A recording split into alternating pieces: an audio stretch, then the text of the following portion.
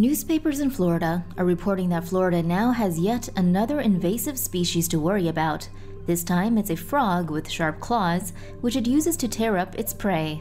Florida is already suffering from a flood of invasive Burmese pythons, iguanas, giant tegu lizards, lionfish, and other exotic animals that are decimating local wildlife. Formerly known as the tropical clawed frog, the small amphibian has protruding eyes, a flattened body, and short talons attached to each limb.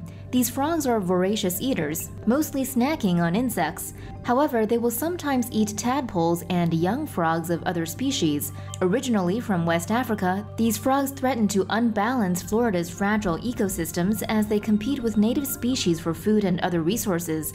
Professor Christina Romagosa from Florida University says this newest invader represents yet another disturbance to Florida's aquatic ecosystems, which are already vulnerable due to habitat destruction, pollution, invasive species, and disease.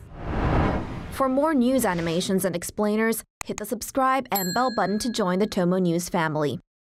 Thanks for watching.